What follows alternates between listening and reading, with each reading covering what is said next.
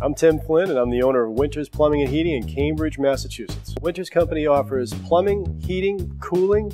If you need service today, we're the business to call. My website is wintershomeservices.com. I'll be talking to you today about plumbing. The tankless water heater, all digital. We can raise the temperature of the water just by dialing up and dialing down. This water heater won't run until cold water runs through it, or when there's a demand, like a shower turns on.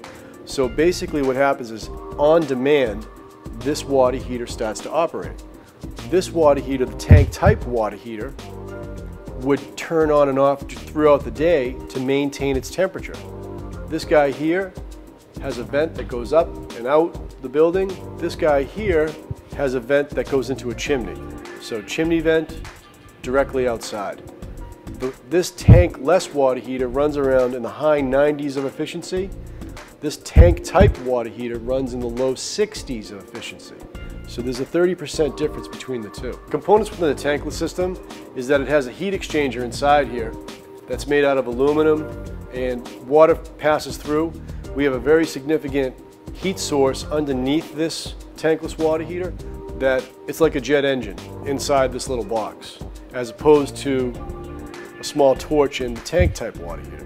So this guy here is very efficient, very fast, very quick, instantaneous. This guy is low and slow.